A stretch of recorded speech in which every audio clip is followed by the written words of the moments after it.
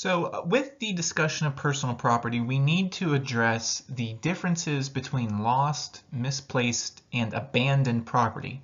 Now, when I say those words, you might think, well, lost, misplaced, and abandoned, they all mean the same thing.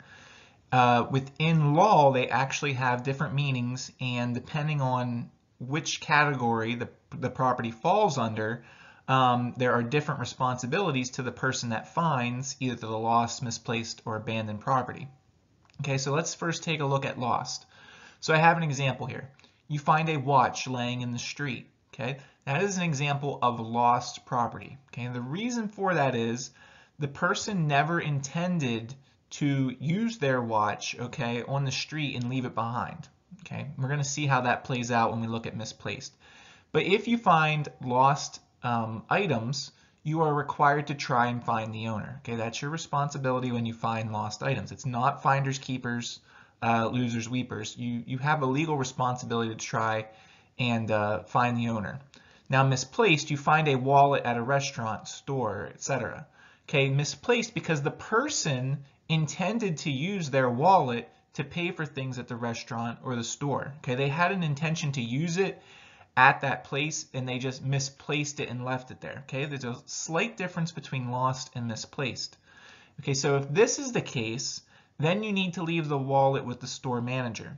Okay, you're not required to try and find the person.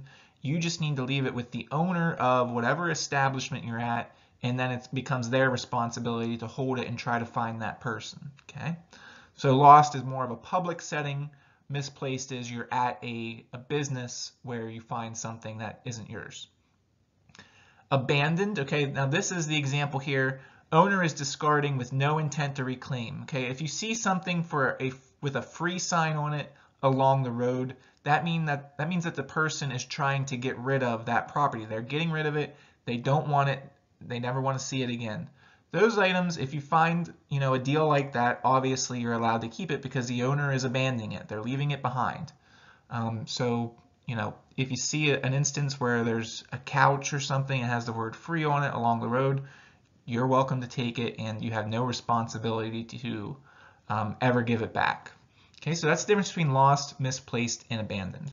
Stolen items, okay? First bullet point here is pretty common sense. Person with stolen items, they have no right to those items. If you take something, you steal it from somebody else, just because you have it doesn't mean that it's yours, okay? It's still the person that you stole it from, they're still the owner and have the right to that personal property.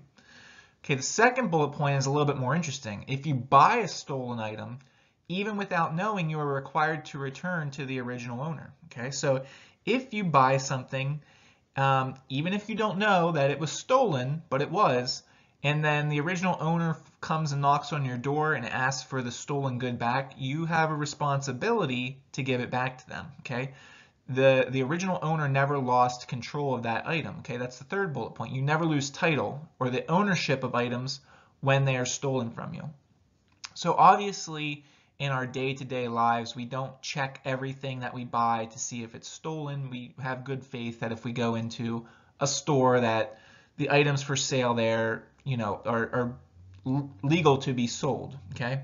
Now, if you're buying something from somebody else, like say you get on Craigslist or Facebook Marketplace, then you probably want to do a little bit more research and make sure that this item, especially big ticket items like cars, okay, or appliances, you want to have a little bit of assurance that this is actually their item to sell and that they didn't steal it from somebody else, okay? Because if you don't check it out and, it was stolen, then, you still have a legal obligation to give that item back to the original owner, even if you paid for it, okay?